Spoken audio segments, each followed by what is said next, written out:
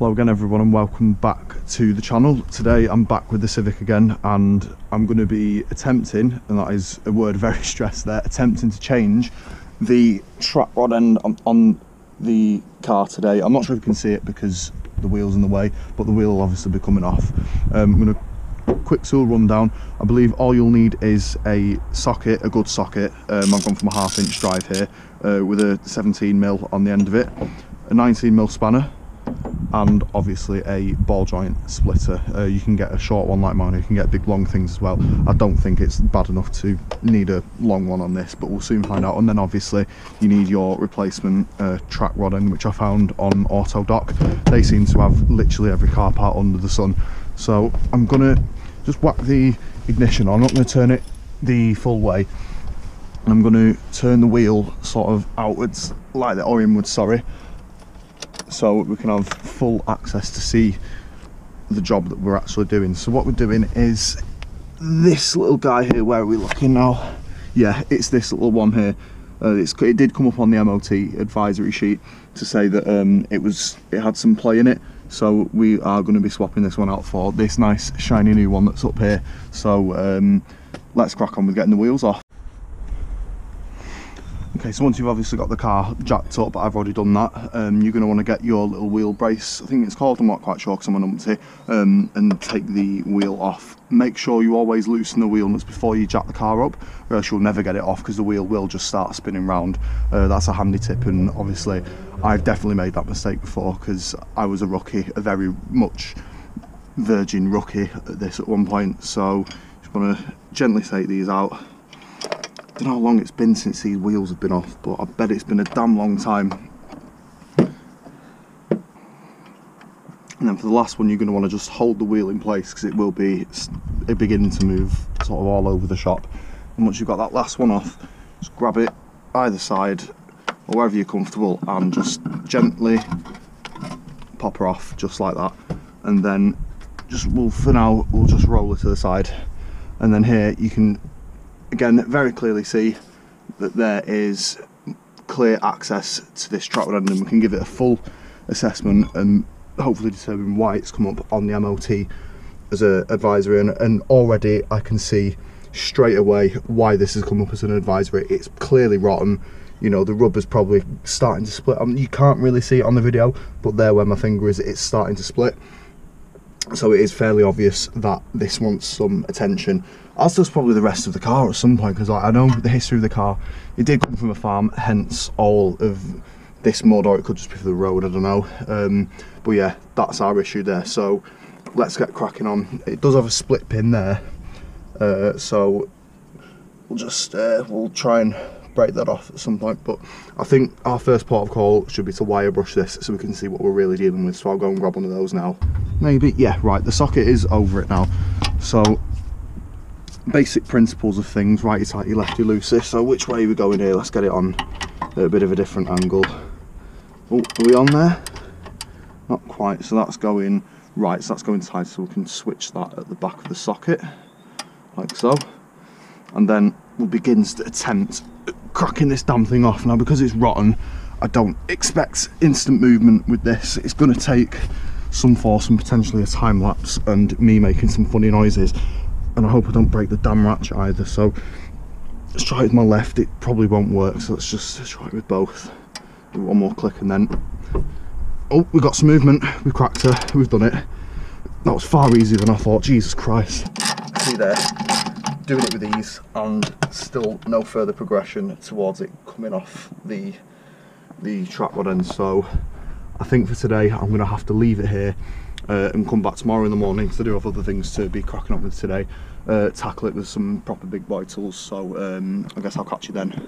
Right, so back here again. It's the next morning. I've come equipped with my trusty angle grinder. I'm going to get it right on this nut here. Try obviously not to catch the disc, and just grind it off. I've checked my box, it does come with a new one. This thing's meant to be fully charged, it says it is, but it's got a tendency to die rather quickly because it's not the most expensive angle grinder in the world. So let's just get on with it.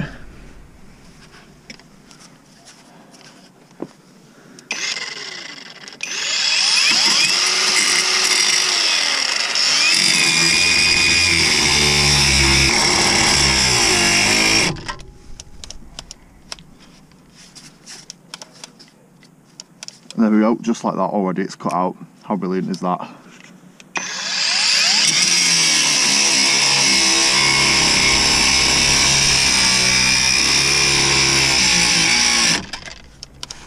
Damn it, man, it keeps cutting out.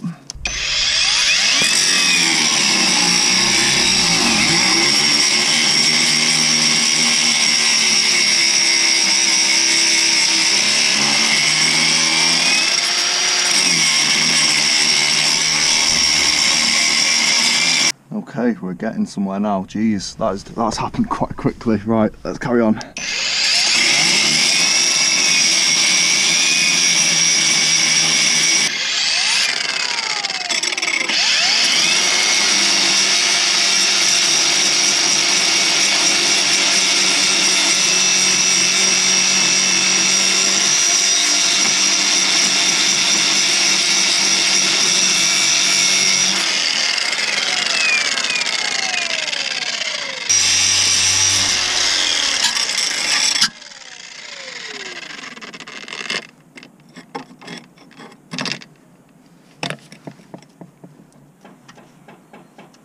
That's quite funny.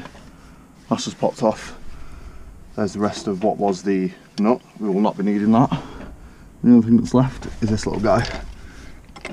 And you can feel that straight away there. So let's grind him off.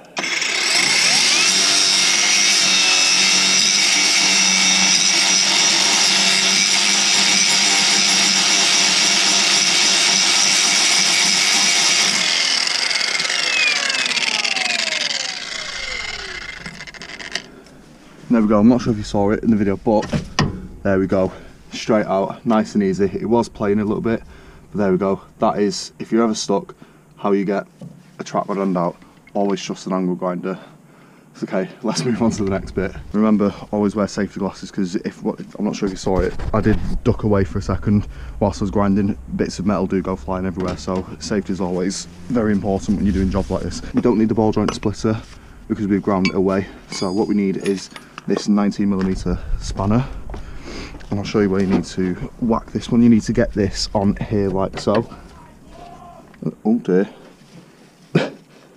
Oh Jesus Christ, that is hot.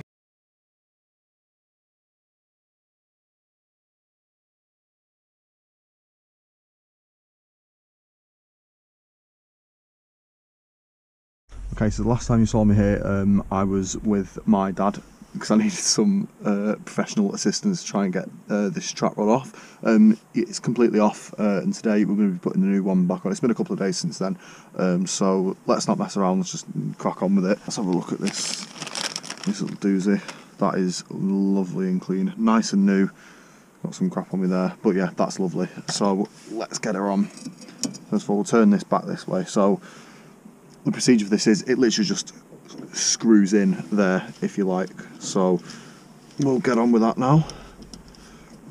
And before we know it, this track rod arm will be back on. Okay, there we go, that's that back on.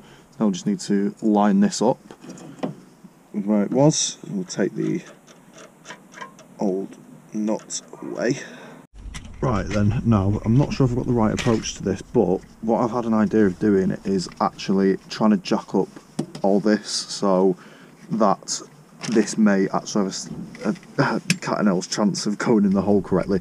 I've seen people do this with similar things before, so I'm going to give it a shot. If I'm doing the wrong thing, oh well. As you know, I'm here on a learning curve. I think we're on there. Are we on? We are on. Excellent. Now, let's see if this just goes through the other side of the hole. Aha! There she is through the other side. I knew it'd be something farty and small like that. Bloody hell, right. So let's get this screwed back on here, and then we're going to have to do this again, but in the correct position for me to be able to get the nut underneath. Not sure how I'm going to do that, but let's wing it and find out together, because again, why the hell not? Okay, so that's not going to move anywhere at the moment, so let's bring her back down and we'll line it back up again. If we go there, and then if I move her more, and I don't know why I'm abbreviating the jack to be a female, not a clue actually. Right, Let's get it jacked back up again. At this rate, it will actually go through. There we are. Will it pop back out again? No. Oh, he's only gone and done it. I'm well happy with that. I'm so easily pleased with these things. Right, let's get this underside nut on. Yep, and then we'll tighten it right up. Is that the wrong size? Yep. Is that the wrong size? No. Lovely, lovely stuff. I've even got the right tools for the job. I believe that's on loosen, so we want to tighten this boy up. That's there we go. Right, let's tighten it up. Get this nice and tight. So there's absolutely no movement in this whatsoever. Do one more crank. Maybe one more. Oh, there we go. Excellent. Now we can get our little spanner. If this one up here needs tightening up, we can do just that, which I think it will need some tightening. There we go. Let's get on that one more time.